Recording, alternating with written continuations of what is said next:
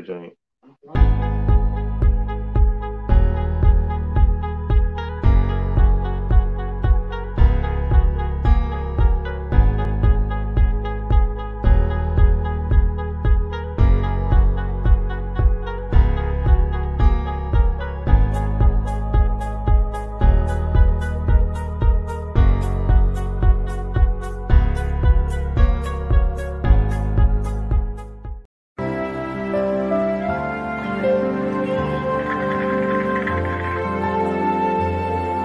Happy birthday. Is that a no?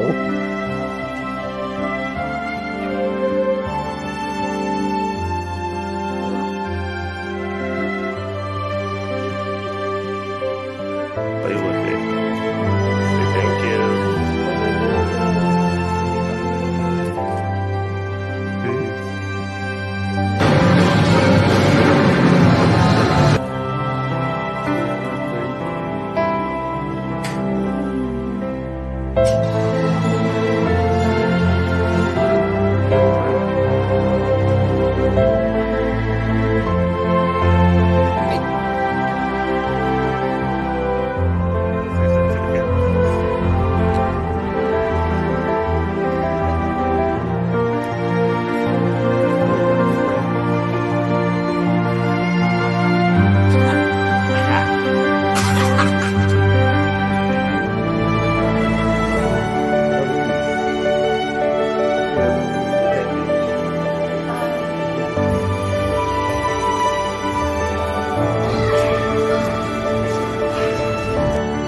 You said some good chicken? I'm leaving you. You gotta catch up. Welcome, guys. Welcome so much, man. Thank you guys for joining in for another episode of the My Brother show, where it is always our goal to encourage one another, one brother to one brother. I am your host, Maurice Fresh. I'm the facilitator of this discussion. Today we come to the end of our fatherhood journey. This is the third episode of the fatherhood journey. With it being April and with it being Autism Awareness Month, I wanted to do an episode just dedicated to parents of children with autism.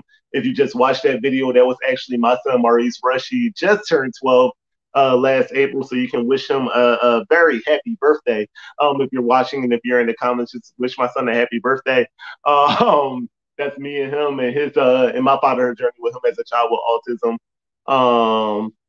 And I'm just excited to do this episode. I wanted to do it for Autism Awareness Month. If you guys have been following me, I actually sat on a panel for children of I sat on a panel for Black parents of children with autism a couple of weeks ago, and I just kind of wanted to do an episode devoted to autism because I gained a lot of followers right after that episode. So I just wanted to kind of like bring some other autism parents in to the fray as well. So here we are to do this episode devoted to children, fathers of children with autism. I want to talk about that autism journey, about those emotions related to being a parent of a child with autism, and just kind of like really dig into it. So I think that oftentimes mothers get the spotlight, right? Mothers in general get the spotlight, right, over fathers, and then we think of special needs parenting. Mothers even more get the spotlight over fathers of children with autism. So I just wanted to kind of do this to spotlight us as parents of children with autism and kind of like to dig into like our fears, our concerns, and I won't say issues for later, but for lack of a better term, is being parents. So I have some amazing men that will be joining me for this episode. But before I do that, I just want to, two quick things of nature. So first and foremost, if you would like to, and you're watching this, please follow me on Instagram. Follow us on Instagram, the show at the My Brother Show. That's how you can find us on Instagram at the My Brother Show. I'm pretty sure there's nobody else with that name out there. So if you type it in, I'll pop right up. Also, if you would like to support anything that I am doing here with the show, you can send any donations on Cash App to $ my brother. I'll get them. I would never charge for this, but if you would like to donate to anything that I'm going here, here's the way that you can do it. All right.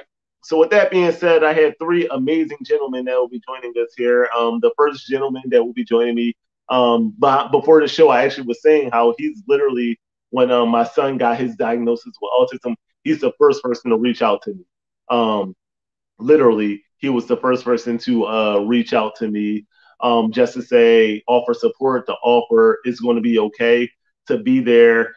And it was amazing, right? That he was able to do that. So he's an amazing friend. He's a gamer like myself. You know, I got a soft spot for gamers. He says he plays basketball. I don't know if he's really good or not. I never hooped with him before, but he says he plays basketball. And he's a real dope guy. And I just want to introduce my brother Melvin Little. Mel, what's good, bro? What's up, everybody? Man, how you feeling today, bro? Feeling pretty good. Feeling pretty good. Been looking forward to this. Man, where you at? Where you at, Melvin? Tell the people where you at right now. I'm in North Carolina, but I'm in my car, so sorry about the sunlight. The house is kind of noisy right now.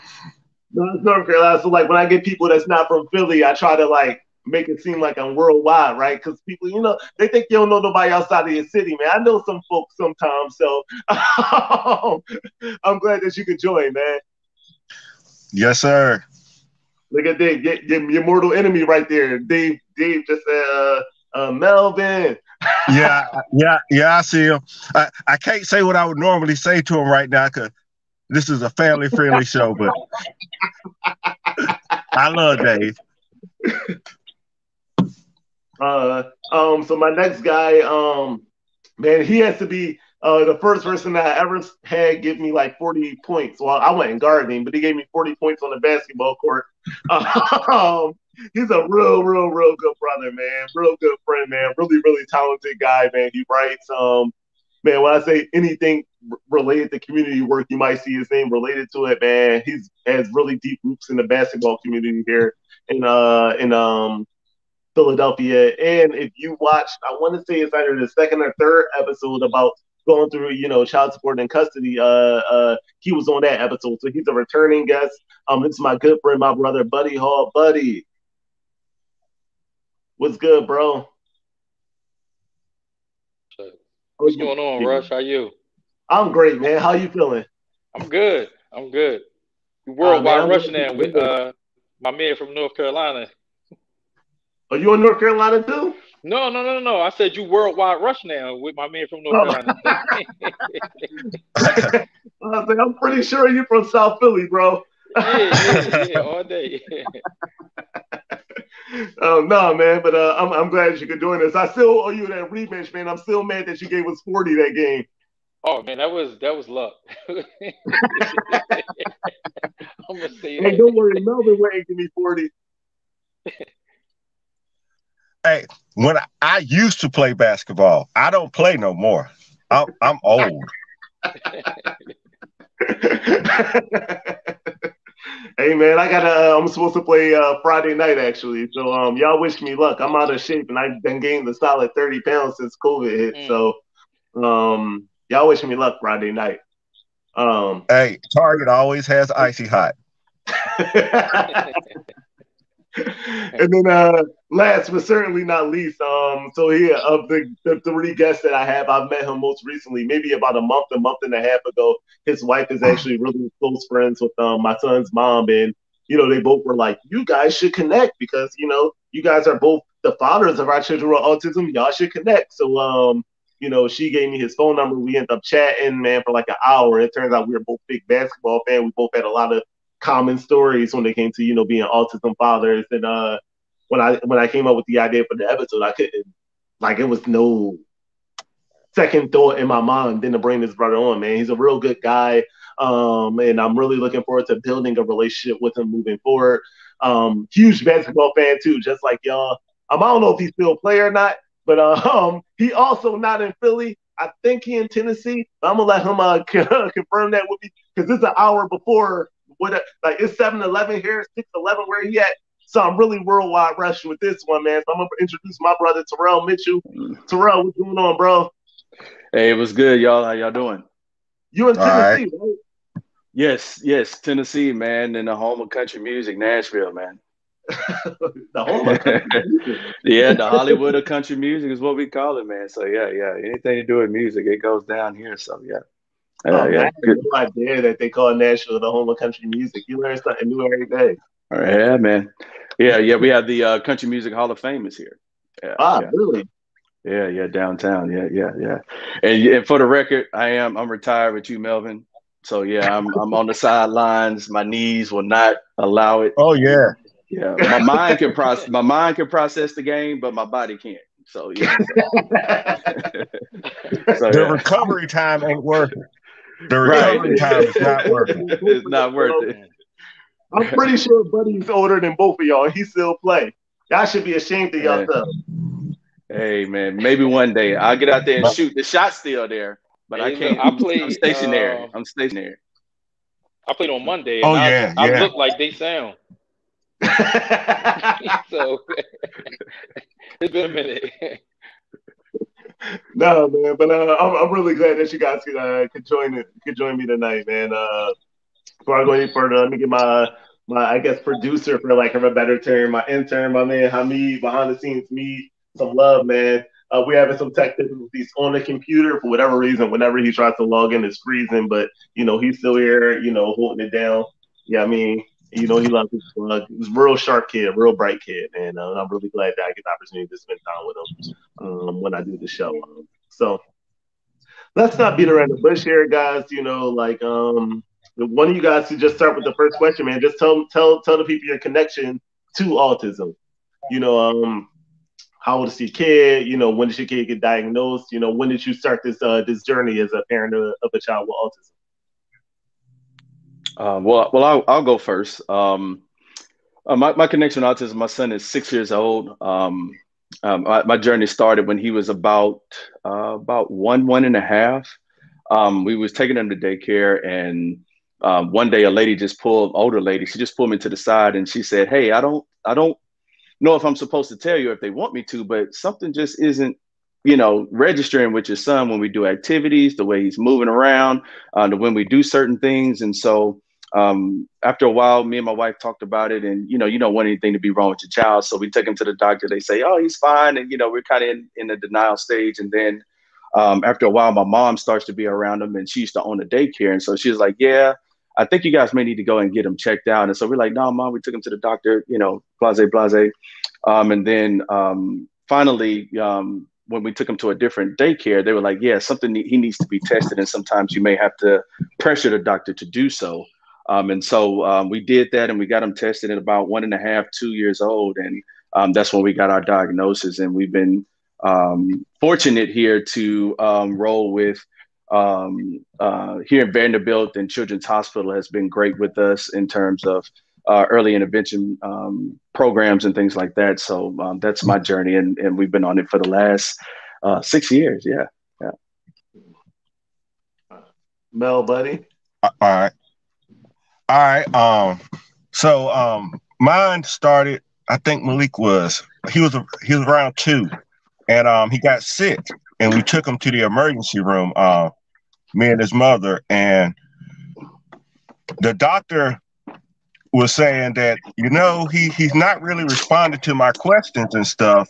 He's not really talking like a normal kid would at this age. Um, Actually, he was 3. He was about to turn 4, and so he suggested that we take him to be tested. And me and his mom was like, "Well, we don't think nothing wrong with him, but we're gonna go ahead and do it anyway." And so she went and she took him to be tested, and of course he tested on the spectrum. And when she came home, like, I'll never forget that day, because she was just crying, like, because they had told her all this stuff that he would never be able to do, and just like Kenneth said, I was in denial, like, "Oh, there's nothing wrong with him, and he's all right. He talks to me, so that's fine." And that's basically how it started off. And B. Yeah, my initial connection with it started a little different. My daughter was born at 26 weeks. She was diagnosed with cerebral palsy. Not long after, it was a lot of complications, so she had to have a few eye surgeries. When I tell you, it was like probably one of the hardest journeys I ever had to deal with, just in life in general. Um, not only myself, but just my mom too.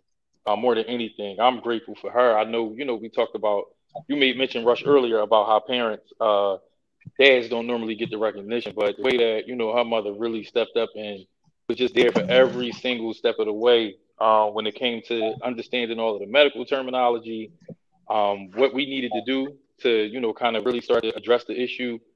Obviously, with her diagnosis, autism kind of fell like right in the midst of it all. So we pretty much, she was, more so in denial, um, than anything. Once I realized that she was on the spectrum, I started really paying attention a lot more, to what it meant, the different ways that, we needed to be a part of that whole treatment process, from early intervention all the way through up until now. Like, she's 10, and she's doing a hell of a job in school.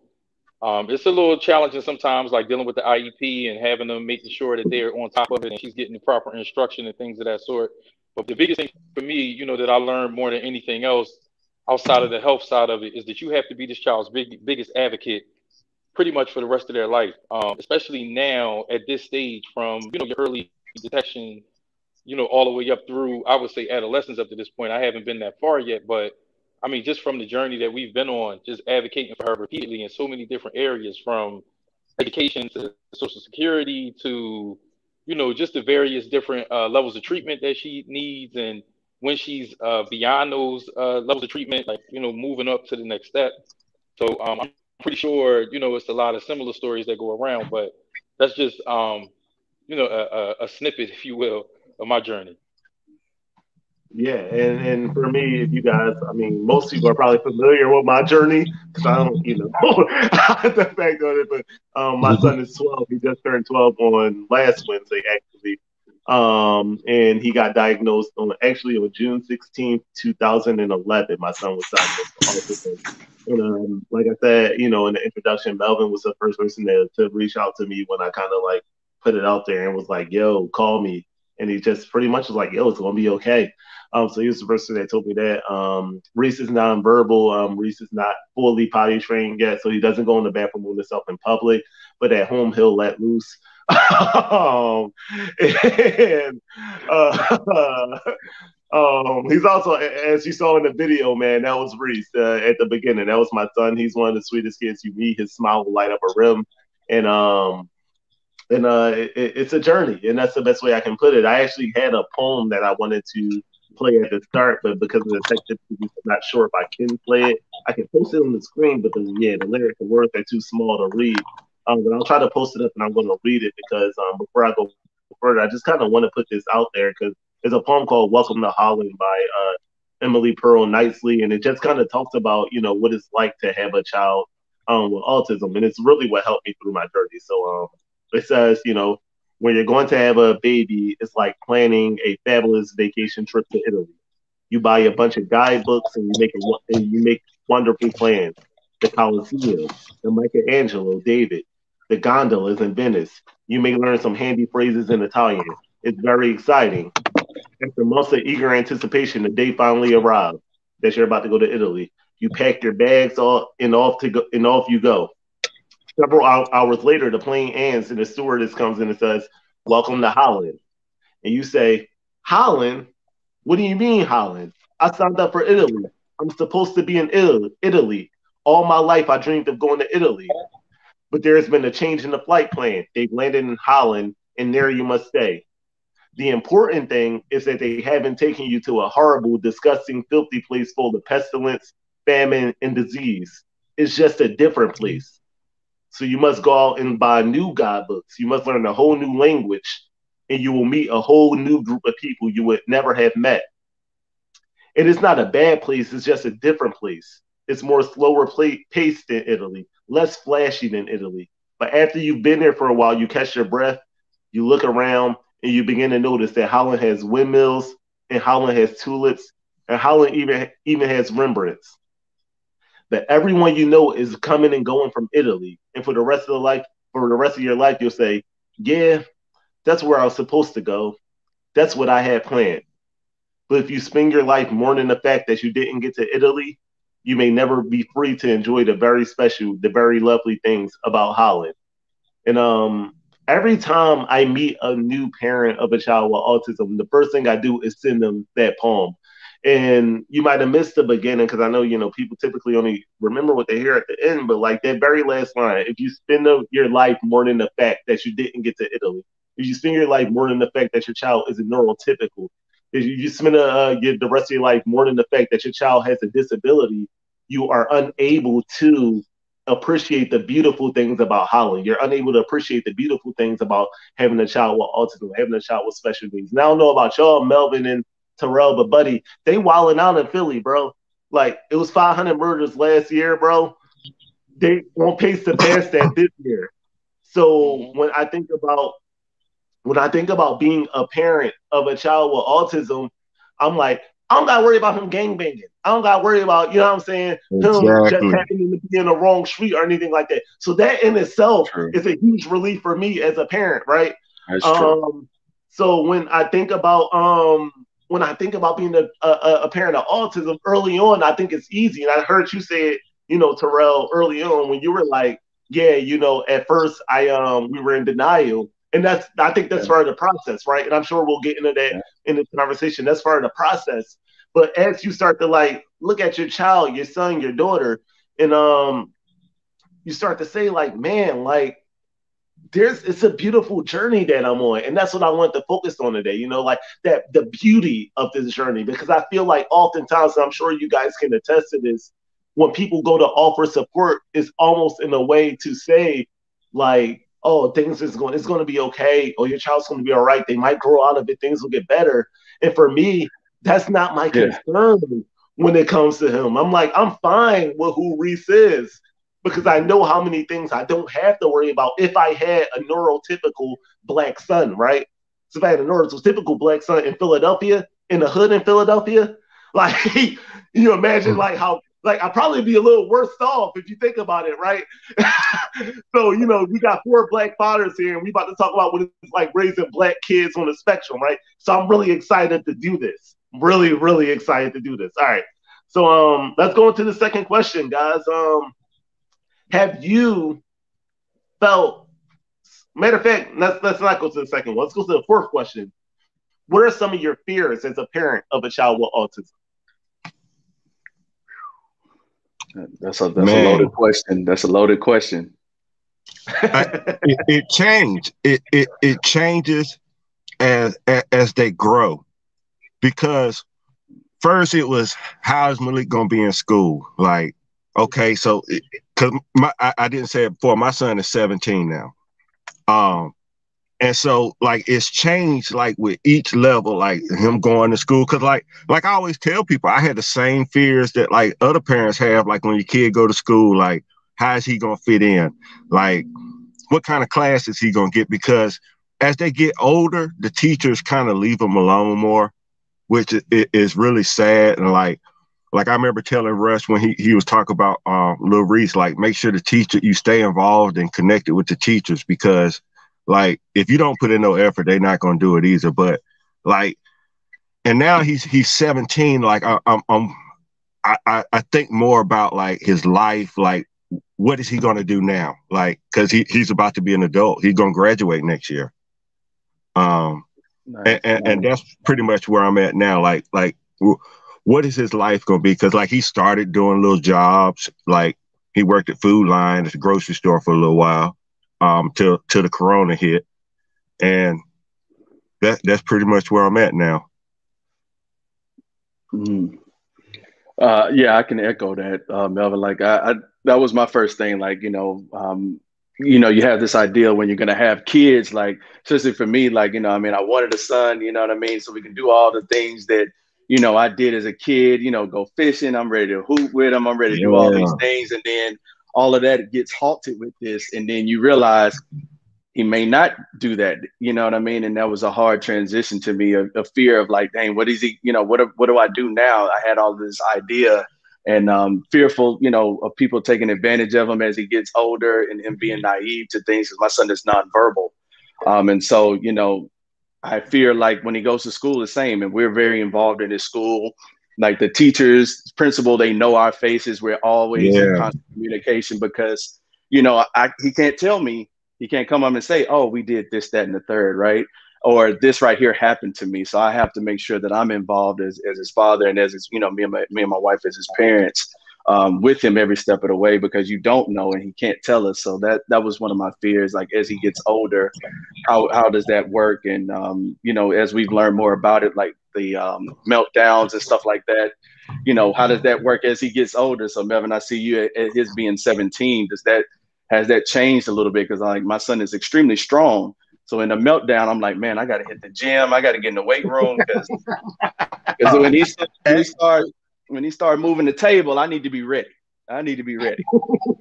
Like as as he's gotten older, like he's become a lot more tolerable of certain things that as a kid, like was just like no. But the main thing with him, and it was the thing with him when he was little, is like his routine. Once his routine gets broken, like it really throws him off. Like if he goes to school and something is not where it's supposed to be, or he wakes up in the morning and like something's not where it's supposed to be, like it throws him off. Like it'll mess up his whole day, even from when he was a little kid. Like something simple as if I was the one to take him to school every day and his mom switched up, like it would be a difference in his day. So routines, like whatever routines, but then you also want to be flexible with those routines because you want your kid to grow, and like you want them to experience new things and teach them that sometimes things are going to be uncomfortable, but like you can get through it. If that makes any sense. It does. It does. And buddy, let me get your because you're the only one with a daughter of us, right? So what are some of your fears and concerns? Just her level of independence at a certain point. Like she's really a lot more high functioning than most. But I also know that, like when there's like, Mel was just saying the routine change and things like that triggers her a lot. Like every year we go through this in the new classroom at school. Um, I was fortunate that in third and fourth grade, she had the same teacher in two different classrooms. So that helped out a lot. I think the school identified that as well. So that was a sense of relief. They literally just went back to school last Monday in a physical form. And she had a breakdown because this would be her first time in that school. She's in middle school now. Even though my oldest son is there with her, obviously they're in different classrooms. He's in a higher grade, but so she kind of had a breakdown just because she walked in that building and in the classroom for the first time, even though she's familiar with the teacher from Zoom calls. But so I just think that, as she continues to get older, I'm just monitoring the fact that she's a lot more gaining a little bit more independence. But my biggest fear is that she won't be able to manage like on her own holistically as an adult. And more than anything, me not being around to be able to help her manage that process. Not that, I'm in the streets and nothing like that, but, just not, being that, just the fear of not being there, period. Or just not being alive. Not like it's nothing detrimental to my health or anything like that. But if it makes any sense, that's just kind of like my biggest thing, just kind of being one of her strongest advocates and protectors. Yeah, and I echo Buddy's sentiments for anyone watching that's wondering what my thoughts are. My biggest fear is like I'll be 33 this year. I'm in a city that they just had 500 homicides. So my biggest fear is if something happens to me, if something happens to Reese's mom, like what does his future look like? Like have we trained enough people around us up to kind of fill in seamlessly? You know what I'm saying for his future. Have we done enough job of exposing him to other people? What will his future look like? So that when I think of my biggest fear, that's what it is. It's no longer, well, am I doing enough? Because like I think that for a while, and I heard you say this, Sorrel, for a while, I feel like I was projecting a lot of my expectations on him. So a lot of my disappointment came from me being like, oh, I want to shoot hoops with you. Oh, I want to play video games with you. Oh, I want to do this with you. But once you kind of get over that fact, it's kind of like, all right, well, I'm 33 and I'm in a city where like people are dying just for like honking your horn at somebody who don't drive at a green light. Like what happens if I beat at somebody who don't go at a green light Right. and they shoot me? Like then what does life look like after that, right? And even, as my son transitions into puberty, he's 12 now. So as he transitions into puberty, for me, it's like, if you ever seen my son's mom, she's about 5'0", if that. Like, that might be being generous. So my son's about the same size as her now, and he's 12. So it's kind of like, well, what if he's out with her and he has a meltdown when he's like 16 and he's like 5'7", 5'8", 150, 160. Like, what does it look like for her? In that instance. So what that has done for me is it's kind of lit a fire in my behind to say, you have to get to a point where you can be there more often. And I'm not married to my son's mom anymore, so I don't have that the same household thing like you, Terrell. But it's like you have to get to a point where you can be more present. He can be with you more often, because Lord forbid they're out there and they have a meltdown when he's 16, 17, and he's like the same size as me. The doctor said he's going to be 5'9". I'm about 6 foot. He's in maybe about 185, 190 now, and she's about like 5, even maybe 120. So even if he grows to the 5'9", like the doctor said he's going to be, and he's like 5'9", 160, 170, what's she's going to do with that? If he's mad and he's attacking her, what is she going to do? Like, nothing. So, like, that's my biggest fear, when it comes to being the parent of a child with autism. What does his future look like? And what am I doing enough, I should say, to make his future as easy as possible? Just to echo one thing, man. Something that you said, like, fear that I didn't mention was just him being able to talk to me. Like, what I mean? Just to be able for him to just communicate with me. It's something that, that's hard for me, because it's like, what I do is I still talk to him as if he's going to respond. You know what I mean? I always just, talk to him. Hey, how was school today? I do it just, because I'm hoping at some point, because he can generate words, that it just kind of registers like, okay, yeah, he's asking me. And it's some of that routine that we all are talking about in terms of, hey, man, maybe he can give me a 1-word, 2-word answer eventually. So that was one of my things, like his communication, and like, how do I navigate that, and how will I be taking care of him going forward if that never comes, Yeah, and likewise, right? So I pray with my son whenever, he's with me. And before we pray, the first thing I say, do you want to start off in praying? And he looks at me and I look at him. He looks at me and I look at him. I say, okay, no problem. I'll pray.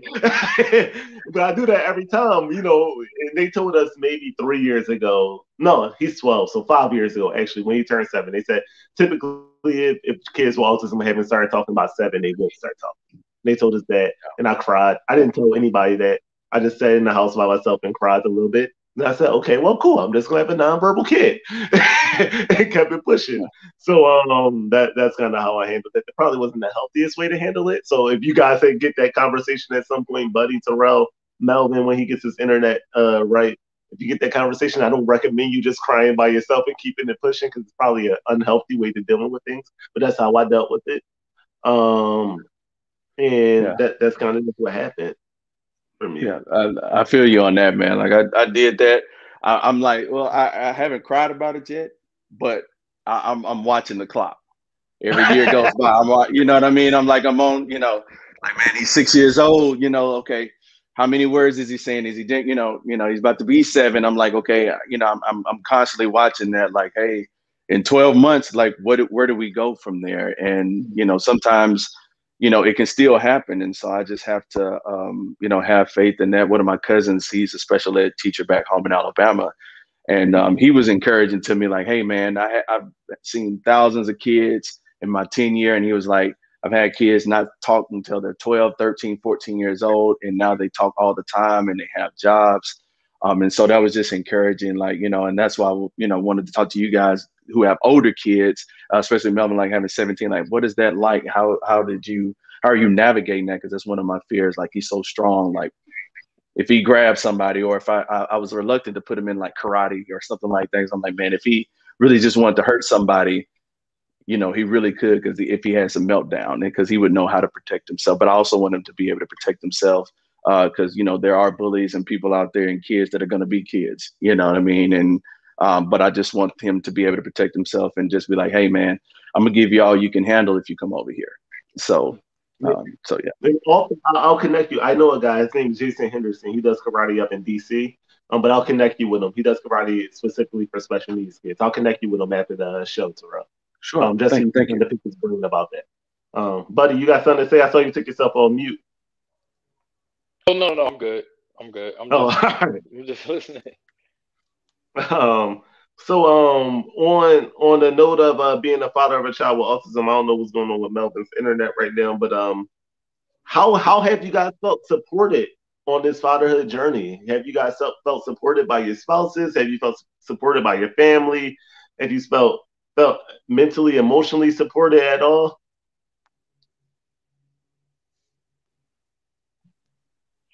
For me, no. It's kind of been, on and off. Like I said earlier, obviously mom is there. She's been there since day one, like from a supportive standpoint. Um, but I think that's kind of, pretty much about the extent of it, to be honest. My daughter has an aunt that is really, really, really in tune with all of the aspects of autism, and she knows how to communicate with her in a very different way. That she makes her feel comfortable and has done such since day one. So when she's able to talk to her and have conversations and um, just kind of spend that time of comfort. I've never seen her upset in front of her before, which was a huge plus. So just from a means of support in that regard, a lot of you got a lot of family members and friends that Hey, know sorry of about that, y'all. her situation, but it's not like we really pushed or kind of put it out to have folks kind of really be as involved. It's just more so from a family aspect, like siblings and just us as parents for the most part. So obviously outside you get a few realms of support from the different agencies and stuff like that, but I really wouldn't even consider that as much support, unless you're dealing with somebody that will go above and beyond the scope of service, just based on, their likeness for your child or just their job, if you want to call it that. So for us, it's a little bit different, but it's, kind of, it's to be expected up to this point. I just feel like for us as parents, we're, like I said before, supposed to be our main advocates and supporters. So we won't really look for too much outside of that other than what we feel as though we advocate for her for. Um, and that would be about the extent of it. Right, Um, Melvin, while you were out, we asked how do you feel supported, by your family, friends, emotionally, mentally? Do you feel supported throughout this journey? Um, um, Truthfully, and like it's sad to say, it's certain people in the family who really like, because autism, if you don't read up on it, you don't know what it is. And so rather than take the time to get to know Malik, they back away. Mm.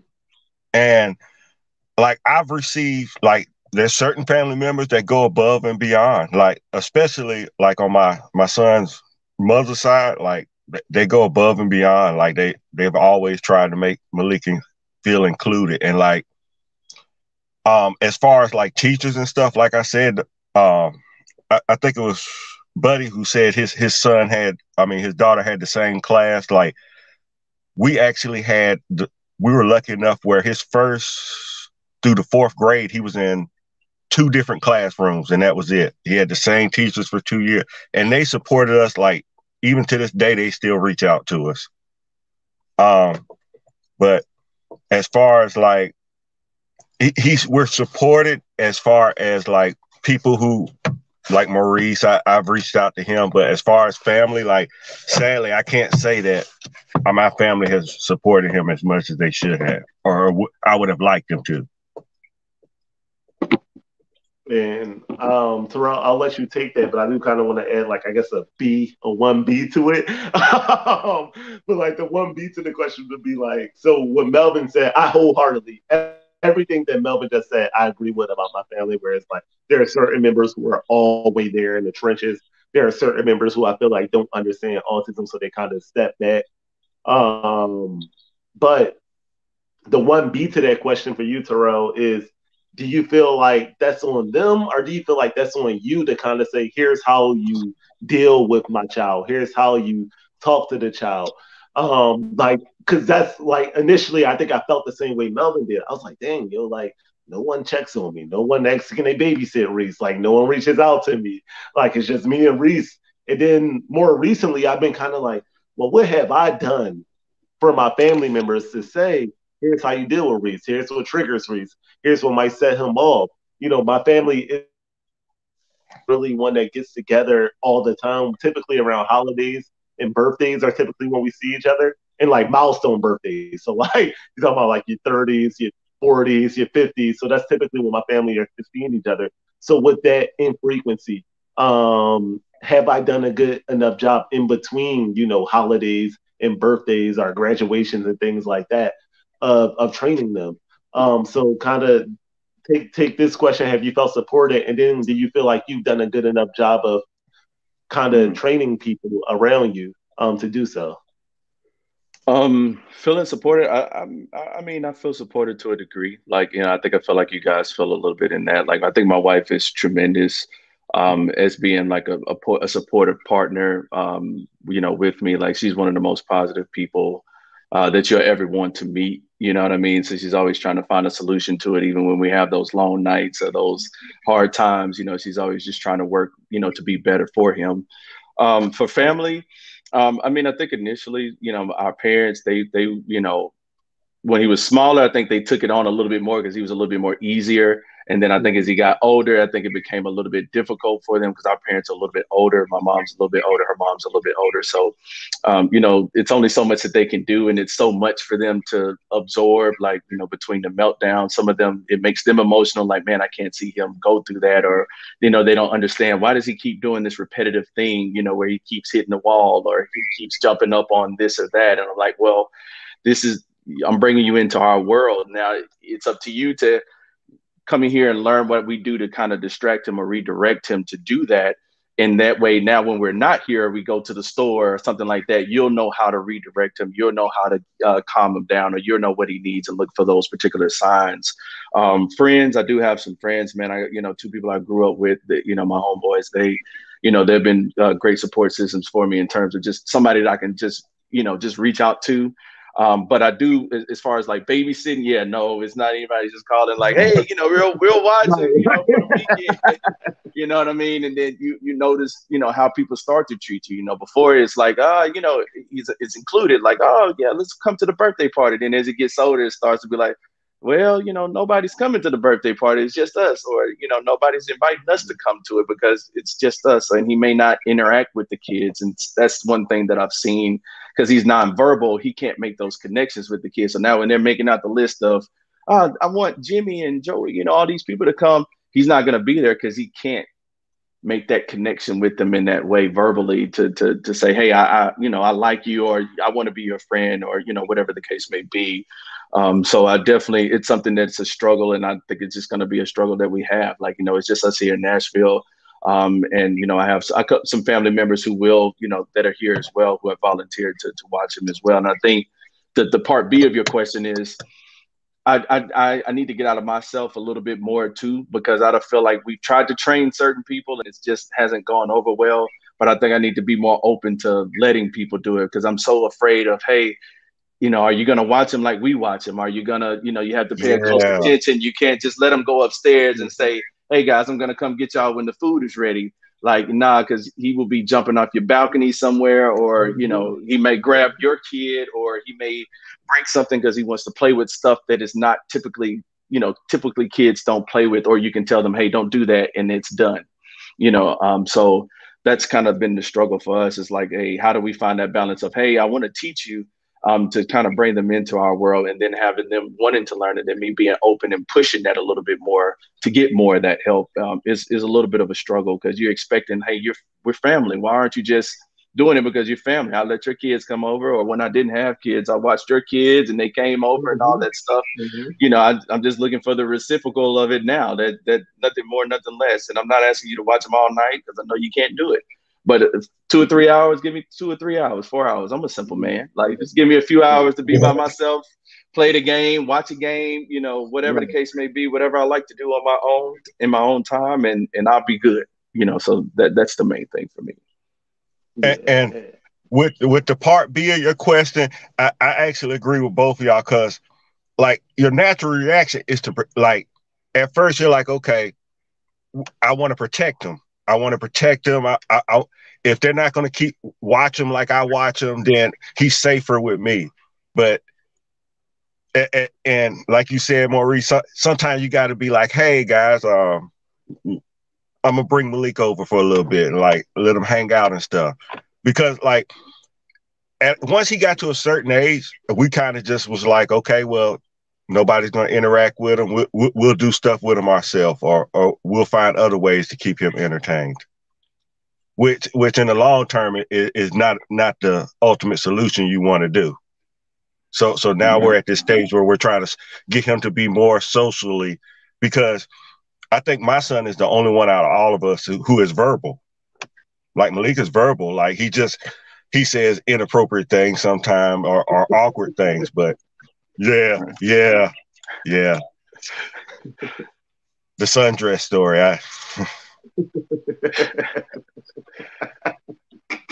Yeah. But no, but so kind of, I'll say this statement. That I'll segue into the next thing because I think what happened with me, right, when Reese was little, I heard so many things like, "Oh, there's nothing wrong with him," or "Oh, just go ahead, he just needs a spanking," or "Oh, just drop him off with me for a weekend. I bet you he be talking or he'll be acting right, by Monday." And I heard so much of that when he was like 1, 2, or 3. Then now that he's 10, 11, 12, I'm kind of like, man, I'm not trying to deal with nobody because when he was little and I was really in it, that's all I heard, right? Was, man, just leave him with me. I'll whoop him up a couple of times, or leave him with me. I bet you we be talking, or oh, my niece, cousin, best friend, she wasn't talking either. And she stayed the weekend with me, and by Monday she was potty trained and talking and everything. And I think people say that stuff to you and they think they're helping, but they're not doing nothing to nothing. help you when they say those things. So whoever's watching this, that's one thing I'll put out there. If your niece, cousins, best friends, aunt stayed with you for a weekend and they left talking, don't say that to me, sis. Don't say that to me, bro, because that's not going to help me for where I am in my journey. But I think that now that he's of age, well, now that he's at this age now, and honestly, Reese is really low maintenance. So, like, Reese isn't like your son, bro. Like, Yeah. he don't touch stuff. All Reese want to do is make sure his tablet is charged and his YouTube is working and eat every Yes. hour. Like, as long as he got food and as long as YouTube working, Reese is good. He'll be out your space. Give him a quiet room. You got to check on him because he'll go to the bathroom on himself when he's indoors. But outdoors, like, he'll go find a quiet corner and be fine, or he'll just sit in my car and I'll park somewhere where I can still see him in the car and be at the event. And I'll just glance back like every 10 minutes. That's where he is now. But when he was like 1, 2, 3, and he was kind of in more of that exploring age, people weren't saying the right things. So I think I'm wary now.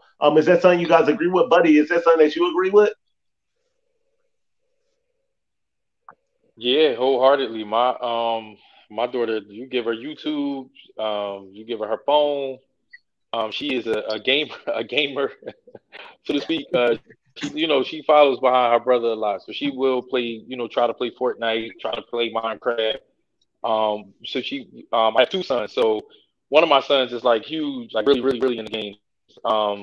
And they really get along. So I mean, I guess going back to that support, they are like her biggest advocates. My sons are one is 11, the other one is 12, and they are like her biggest advocates. My 12-year-old son, Buddy, he really looks out for her and tries to make sure that he does everything that he feels like she may need. But he also kind of has a different level of understanding as to being able to help her understand that some of this stuff you have to do yourself. So he's kind of like gotten into a space, being as though we're training with mom. He's, kind of making sure, like I said, he'll check on her. Did you wash up yet? Did you finish? Did you forget to put deodorant on? Things like that. Just random questions. My other son, he is just like her best friend. He plays with her all the time. Every time I look up when they're together, they are together. Like from Legos to Minecraft to wrestling to YouTube. They talk about pretty much everything over the phone, through text message. So like I said, she's a little more high functioning, so she's able to do a lot of those things. And even seeing sometimes some of the words that she uses when she sends me text messages is just, I'm like, is the phone spelling this or is it her? But either way, just the level of expression, I can appreciate it because at one point I wasn't so sure that she was, really comprehending well, or just even hearing us. But again, you get her into a space where she's content. She likes certain movies, like, everybody mentioned routine. She gets into her routine, and if she's into it, she hates to leave the house unless she knows that she has some sort of appointment, or something that may be, valuable to her health, being explained by mom. She is usually a homebody. She loves being in the house. She Yeah. loves her space, her Oh room. wow, She kind of, changed it and put it into like an apartment style almost. She has a little couch in there now. So she really doesn't even need to come out the room unless it's time to eat. And you barely see her outside of that. And she's comfortable. Hey, that's yeah, Malik, buddy. Like my son does the same thing. He even when I go over to visit him, like today I went by to visit him. He came downstairs, gave me a hug. Hey, he actually had his wallet in his hand because he thought I was gonna give him some money. But after that, he ran back upstairs, got back on his laptop and his tablet, and just left me downstairs. Like it's not your day to come visit. Like you're breaking my routine. I got YouTube to watch. yeah. See, my son, he's still in that exploring and all that, so he is ready to be outside. He wants to climb. He wants to jump. We have a second story, a little loft area. He gets up on the ledge of it and leans down into the stairwell, and I'm like, man, he's gonna fall. So I have to like stay up there and watch him. But he's more, he likes to be out. He likes to be on the go. Him and mom, they go out and they'll go all day, and he loves it.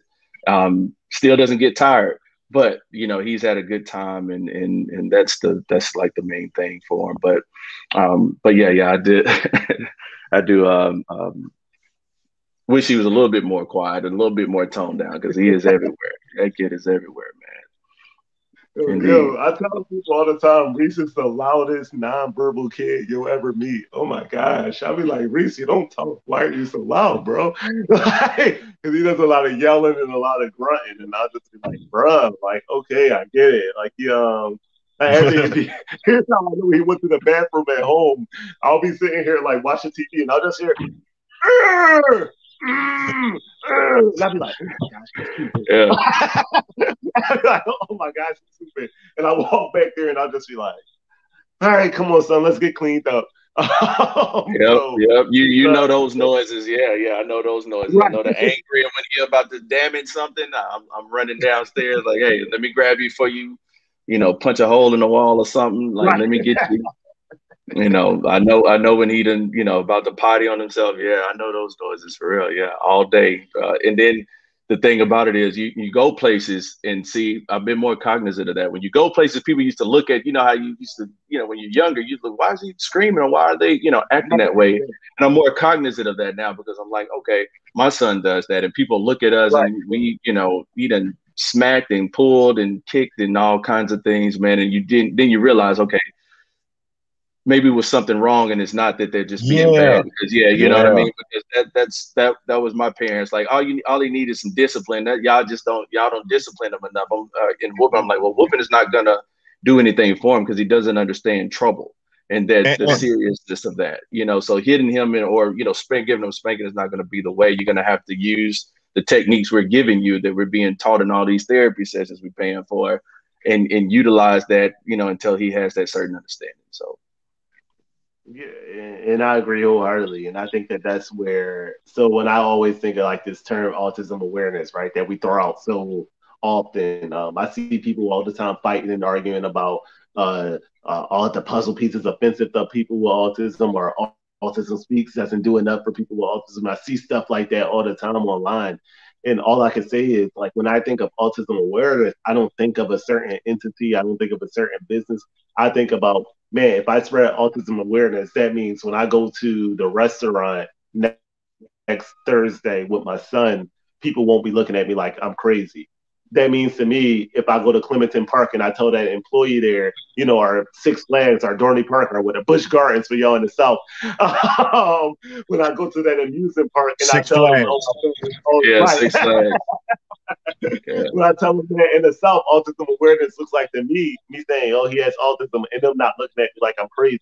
That means I can show up to church on Sunday morning and half the congregation isn't looking at me like shush him or take him out the service. Like that's what autism awareness means to me, right? So when I thought about this episode, that's what I thought about what we can do, like we can spread awareness about what autism really looks like and what it really looks like, to be a father of a child with autism. Because I think so often people automatically either default to what you guys were saying, oh, just whoop it out of them, or oh, leave it to me and they'll grow out of it. Or they go to the complete opposite of, well, oh my gosh, you must be so depressed because your child has autism. Let me offer you some encouraging words. And it's like, no, there's a very huge population of people who aren't like, who's just very much in the middle. Like, I'm okay with my son's diagnosis at this point, but I'm also not about to, whip it out of him or nothing like that, or act like it doesn't exist. Like, my concern is like, have I trained enough people up around me? Like, I remember one of my good friends, Melvin, buddy, y'all know Wop, my homie Wop. One time he was over my apartment, and I was like, "Yo, Wop, I'm about to go to the Chinese store to pick up this food." I'm like, "Can you watch please? I'm about to go to the Chinese store to pick up this food." I was only going to be going for like 20 minutes. He was like, "No problem. I'll leave to pick up the Chinese food. I come back, Reese eating a bag of chips." And I say, "Hey, Wop, man, Reese know he wasn't supposed to eat a bag of chips before dinner." He was like, "Oh, he came and handed me a bag of chips. I just opened it for him." And I'm like, "Oh, he finessed you, bro." And like in those moments, I say, see, like people think like when they hear autism, they think mentally challenged or things like that. Like it's nothing wrong with the way that he thinks, like because he darn sure finessed my homie out an extra bag of chips before dinner because he knew darn well if I was there, he wouldn't have got an extra bag of chips. And there are instances like that where I know, like, all right, I don't need to treat Reese that much different. And is there some patience involved? Yes. Is there some repetitive, communication involved? Yes. Do I need to keep pictures of his favorite things on the refrigerator? Yes. But when it comes to communication, he also understands a lot, right? So like his birthday was coming up on his talking device, literally all April, he kept hitting birthday, Easter, birthday, all throughout March. And I'm like, your birthday's coming up. Like he wasn't saying anything after that. And I think when people understand how intelligent children with autism are and how slick that, like my daughter is 4 years old. She's very my daughter is neurotypical, and my daughter probably gives me a harder time than my son does. My 4-year-old, man, I'll be like, whoo, and buddy, I know you got a 5-piece, so I know you can talk about what it's like to have, kids that aren't on the spectrum or kids, without a disability, and how like they probably give you a harder time than your daughter do, don't they? Yeah, for sure. For sure. So like that's how it is with children on the spectrum. It's like they absolutely give you, like they're easier in some instances, but like children that's not on the spectrum, man, like there's so many things that you don't have to worry about when you have a child with autism. And that's the part that I think people miss at that initial diagnosis, right? Like that's the part that you miss. So I think when you're sitting in front of that developmental pediatrician, right, and she comes in the room with them results, and she's like, "Yeah, your child has autism." You immediately go to everything you had planned for that child's life that they won't be able to do. That's immediately where your mind goes to. Everything immediately. Let me say that everything you had planned, not everything they had planned for themselves. Everything you had planned for that child to do that they won't be able to accomplish. That's immediately where your mind goes to. And then after a while, you're like, this ain't so bad after all. You know what I'm saying? Like, it ain't so bad after all. You know what I'm saying? Like, it's different. Like the poem said, it's less flashy. It's not, you know what I'm saying? It's not as many people in this lane of parenthood. But it's also beautiful in its own regard, and it takes for you to be in it. And I can tell that from the comments that people say to me, that it takes for you to be in it to see the beauty in what it is to be raising a child with special needs. Yeah, I totally agree with that, man. I agree. Yeah. Go ahead. Go ahead, Mel. I was just gonna say, like you said, like Malik, like I think about like the stuff that other parents have to do. Like Malik has always been like the most inexpensive. Like, hey, you want to go do something? Let's just go walk around the mall. Let's go to the mall, get a cookie, go to Chick-fil-A, ride the elevators, come home. That's all he want to do. Hey, you want to go bowling? Nah. Let's just go get something to eat. Let's go to Chick-fil-A. You want to sit inside Chick-fil-A and eat? No, let's just go home. Like I always tell people, like he's so low maintenance. I mean, but now when he is at home, like you said, every hour he's going to eat. Every hour he's going to eat. All right. He'll eat you in the poorhouse, bro. Like his mom would call me. His mom would call me and be like, "Hey, yeah, Malik wants to eat Chinese food," and I'd be like, "What? Didn't I give him his allowance?" And she'll be like, "Oh, he went through that already." Oh man, that's tough. That's tough. It is. It's heavy. All right. But I think we lost Buddy, but I do want to ask this question to you guys. How do you guys feel you can be better supported in this journey, as a father of a child with autism? Man, for me, I think it's just people being accepting of it. Like, you don't have, it's like you said, it's going to take a little bit more patience. It's going to take a little bit more attention, but just include them. Just include them. You know what I mean? When we go places, like, just know, hey, we're there. At the birthday party. Just know he's not going to do things that typical kids do. Just let him be a part of the thing, and you never know what may happen. Because that's one of my things. Like, we've thought about having other kids, and that was one of my reservations. Like, man, do I want another kid? What's the potential of him having autism? And I have two, and what does that look like?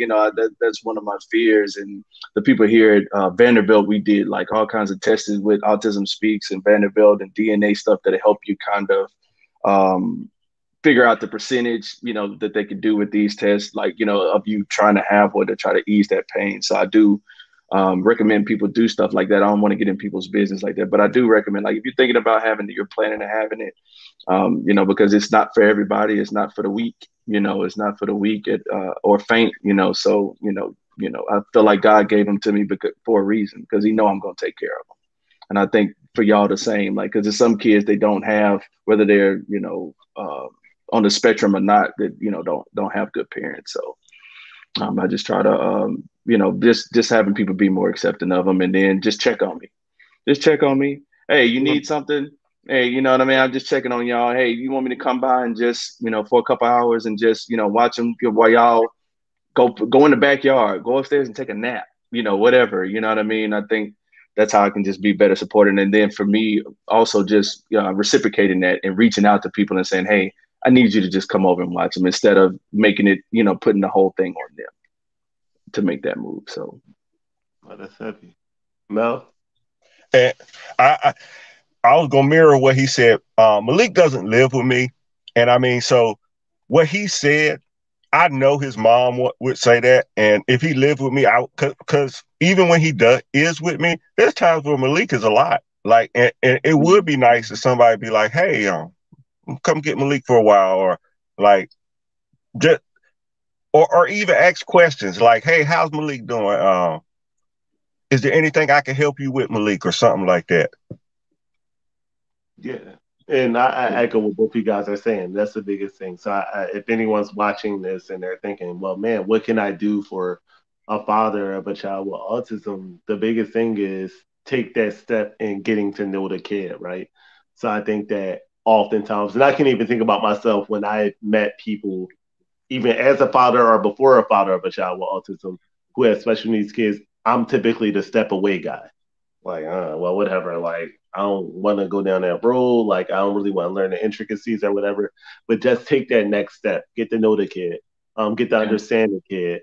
Ask the parent. I remember one time, one of my friends was having a birthday party, and they invited me, and I was like, he doesn't really like large crowds, so I'm probably not going to make it.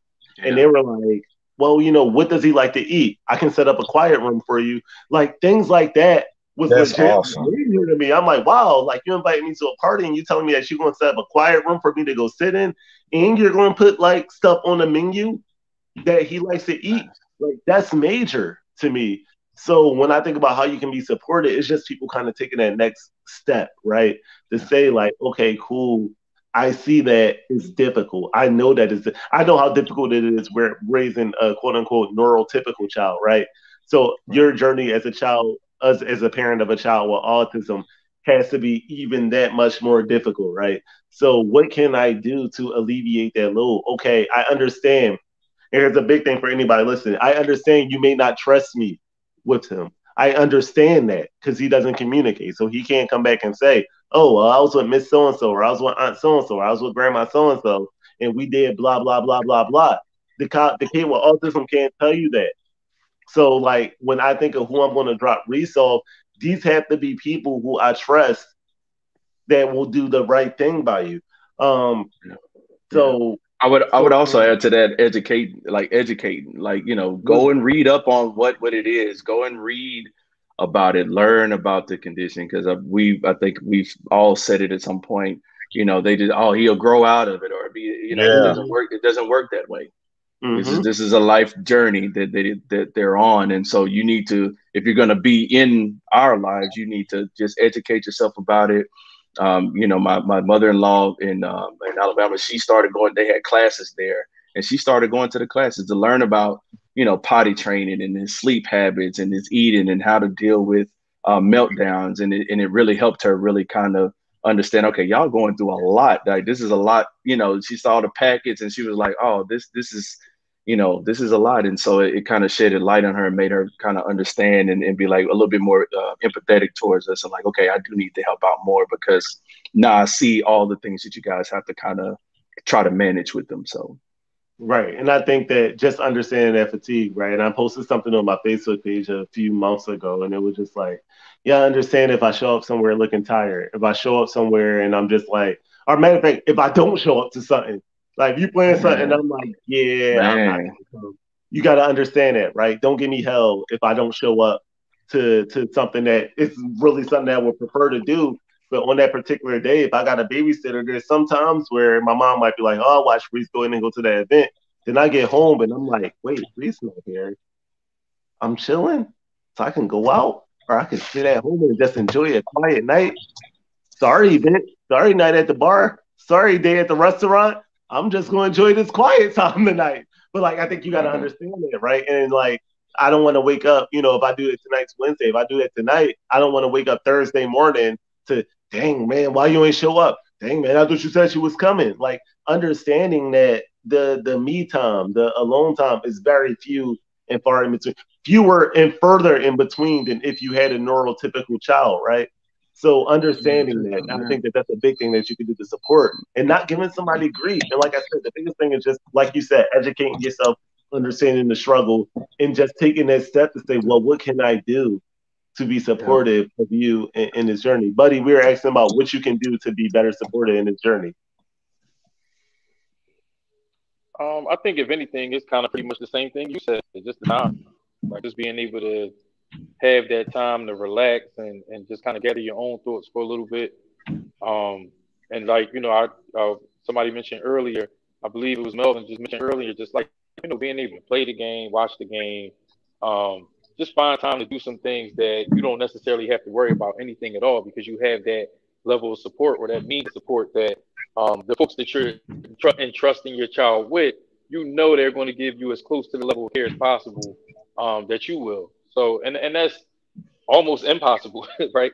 But at the same time, just being able to have that little bit of time frame that you can get, even if it's the 20-minute walk to the Chinese store or a time frame, within that, you just want to make sure that it gives you that little bit of time to be able to, like I said, just gather your thoughts. I mean, yeah, we all ride to work, come home, but other life stresses is always on your mind in that regard. So, and even sometimes just being able to go to and from coming back, you worrying about if your child's in school, if they're okay, things of that nature. So, even during the times that they may be in school, you either at work or if you might have a day off while they're still in school, that still isn't that same level of comfort that you would get if they were in their own house and you just had somebody there that was responsible enough to go check and make sure that they're still okay in their spots of routine and comfort.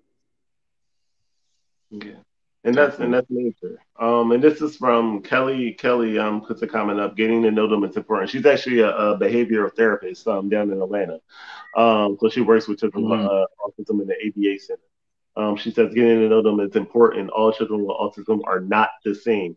educate yourselves, but be open to learning their likes and dislikes. And I think the biggest thing from this comment is all children with autism are not the same.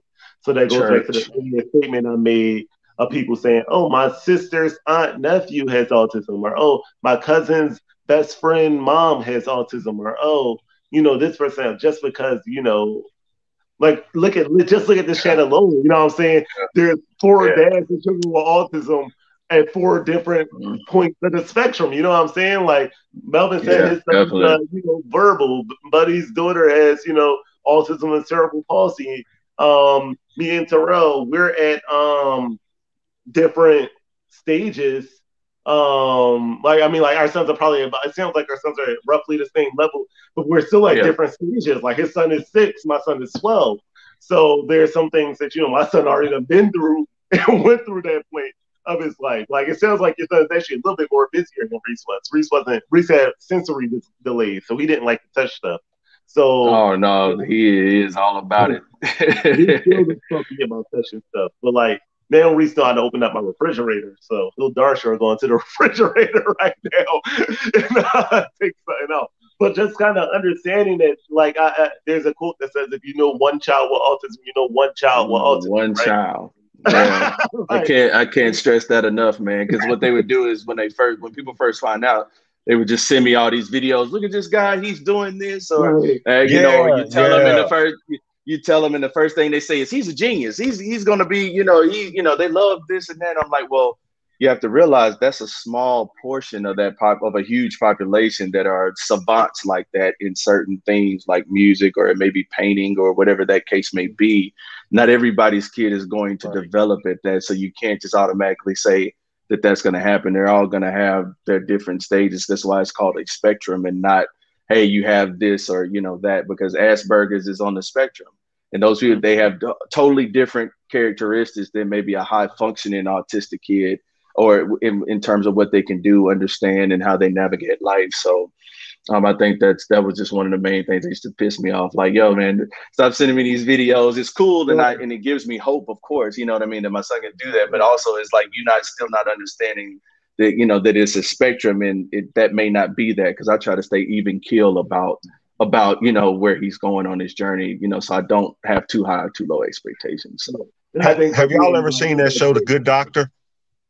yes, I I did. I yeah, love that When show. when I watched it. when I that watched show it. first came out, everybody sent me that. Hey, look! This is a show about an autistic doctor, and I was like, that's nice. And I was like, but I mean,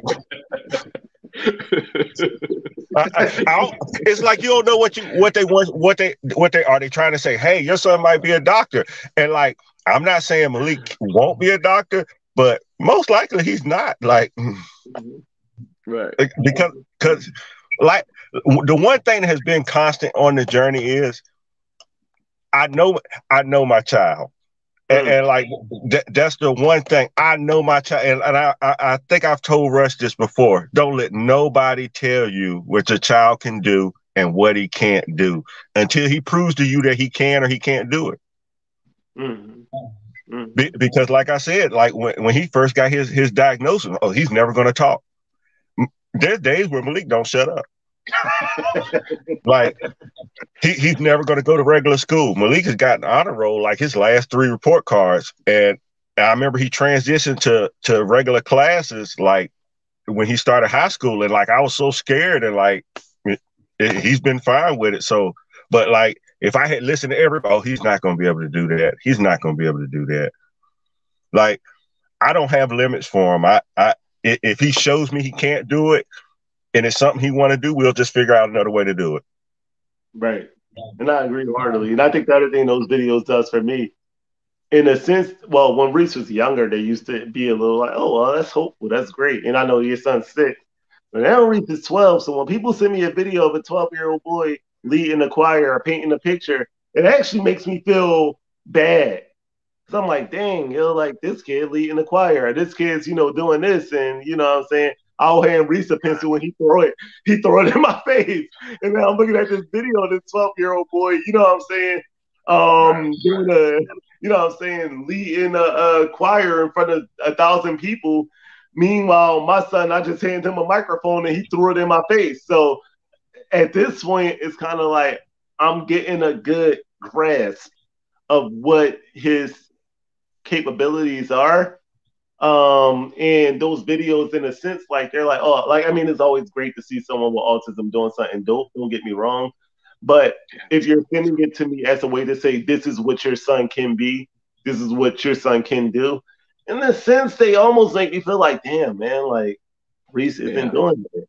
You know what I'm Am I saying? not Reese, doing it? Yeah, yeah. It makes you feel like, am I right, not doing enough? Am I, right, Yeah, like exactly, because the therapy bills say I am, so, so right, exactly. am I not? Yeah, yeah. The therapy bills say I am. I'm doing a whole lot, but yeah, I definitely agree with that, man. It's just like, hey, I just try to stay even keel, like whatever I'm trying to learn better to be into what he's into, and it gives me opportunities to act like a kid and silly, and we go around and flap and spin around in the store, and people looking at us crazy. I just laugh because I'm like, y'all don't get it. But as long as that smile is on his face, I'm good. You know what I mean? I don't even worry about it. I used to, but now I don't. I'm like, hey, we're gonna cut up, and the thing is that make sure he's having a good time. And so it just looks different. So Yeah, no, it's major. All right. Well, look, I'm actually a bit over on the time. I try to go an hour. I have been going an hour in like a year. So anybody watching, I apologize. The problem is I started watching another podcast, like All the Smoke with Matt Barnes and Steven Jackson. I watch that a lot. If y'all watch that, and they always go like an hour and a half. So I don't feel as bad now when I go over an nah. hour because I figure they got like a million viewers and they go like an hour and a half an episode. So if I go a little over an hour, I'm not that pressed. But my mom yells at me all the time when I go over an hour. So out of respect for my mama, I'm gonna look to wrap it up. We lost Buddy again, but Mel, Terrell, let the guys people know where they can find you guys. Anything, Um, any personal business or entrepreneurship or whatever you guys got going on, let them know where they can find that as well. um, I don't have nothing entrepreneurial going on right now. But I'm on Instagram, Melvin the Great, DEGRATE. Melvin Little on Facebook. Like, and it like what Reese said, like when I first saw that his son had autism and reached out to him, like it. The one thing is, I always tell people, if you ask me a question about, and I don't know the answer, I'll at least point you to somebody who does. Maybe Reese knows it. Like my sister, her son is on the spectrum. Like a lot of times we'll go back and forth with ideas and stuff. The thing is, don't you're not by yourself. Like that's what I want people to realize. You're not by yourself. There's millions of parents out there just like you who's looking for somebody to talk to. yeah, I agree, man. I'm with you on that, man. Just somebody to talk to, just even if you don't understand, just listen to them, and you can the power to the internet. You know what I mean? Maybe you can just still help them and point them in the right direction. Because like not to cut you. Like I remember when Rush's son was when Reese was maybe I forgot he was still before 5 or 6, and he texted me one day. He was like, "Hey, does Malik do this?" And like we've had a lot of conversations. Like, "Hey, does Malik do this? Like, does Rush do this? I mean, little Rush do this?" And stuff like that. So because a lot of times with your kid, you'll see him do something, and you'd be like, "Oh, that's he the only one to do that." No, like the watching when your daughter gets older, wait till she starts watching the same clip over and over and over again, and you're like my son will watch Oscar the Grouch video, Sesame Street video, the same 10 seconds over and over and over and over and over and Oh over again. man, Man, that that's is crazy. crazy. The YouTube page is crazy, and it's like Reese listens like to gospel music, but he won't let it get past like the first 20 seconds. Like any song he gets fixated on, he just gets stuck on like a 20 seconds of the song, Yeah, and then he'll just go back to the 20 seconds. I'm sitting That's there like, that's what? so Earth, Wind, and that's Fire. Let's groove. interesting. Earth, That's Wind, so and Fire. Let's interesting. groove. When he gets to Boogie on Down, Malik starts the song all over again. We rode Right. to the beach one time. Me, him, and his mom rode to the beach, and he played Journey, Don't Stop Believing for Oh four man. hours. For Oh four man. hours. He made us restart the song every time it got to a certain point. Oh man. Yeah, see, my son doesn't do that with me, but he does it on toys. So like if once he figures out the pattern of a toy to make a certain sound, he'll just keep going back in that circle, and he's figured it out. I'm like, see, he's smarter than he lets on, because he's able to know if I hit it 3 times, it's going to make that noise. And he'll just keep doing it, hitting it 3 times and make that noise. So that's so funny that they do that. You know what I mean? Regardless. So, oh yeah. So yeah, you guys can find me at Money Mitch 1984. As you've seen, my wife, she has a great autism page that shows just some of the things that we do working with him, you know, whether it's puzzles or, you know, different types of sensory things. And that's us plus ASD that you can find her at. So that's, yeah, us plus ASD. I think I find it. She does workouts and stuff, doesn't she? Yes, yes, she does workouts. She talks about meal prepping, you know, for them. She, you know, she does all the little sensory activities that we do. She posts those for people as, like you said, Melvin, just ideas, you know, for them to use, you know, because sometimes it's just, you know, we're doing the same thing. We're all trying to figure it out. Nobody knows. There's no blueprint to this. There's no right or wrong way to do it. You have to do what works for you. So that's what I would encourage everybody to do, because it's gonna. I think it was Melvin who said it earlier. It's gonna be people to say, I wouldn't do that, or don't give them this, or why are you doing this right here for them? And you have to let them know, hey, you know your child. You've talked to the doctors. This is a part of something that he's gonna have to do to you know, continue on his journey. And so I just say, yeah, you got to do what's best for you in autism. You can't worry about what other people are saying. Talk to your doctors, you know, mental health therapy as well. Like if you're really feeling that bad, you don't have anybody personal, go to therapy, man. Go and have somebody that you can just talk to get your feelings out there, you know, so that way you can feel like you're being heard and maybe get some guidance. I can't stress how important that is, because it does get hard and you can find yourself in some dark places sometimes. So Yeah, definitely, man. Therapy works, and yeah, I know I say that every episode. So I'm glad Terrell, you know, gave me the segment that therapy works. Therapy is helpful.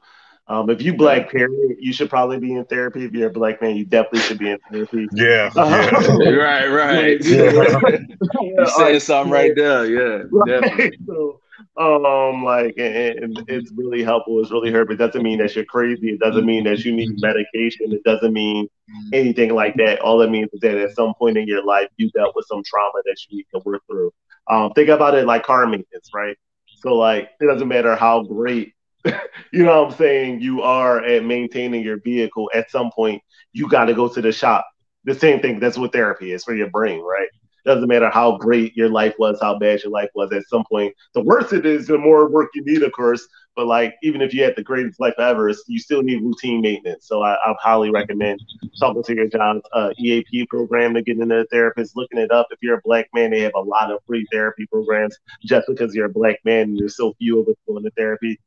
So I highly recommend that for you guys. This has been a real pleasure, guys, man. I really hope that, you know, both of you guys are open to coming back on to the show. Maybe not to talk about autism, but just talk about something else, man. This is the end of my fatherhood journey. This is the third episode of the fatherhood journey. So if you guys have been paying attention, the first one was about just fatherhood in general, from the time you find out she's pregnant to the time that she gives birth. The second episode was like trying to balance being a father and dating and relationships and all that stuff. And this one I want to talk about being a father of a child being a father of a child with special needs. So that was this third episode.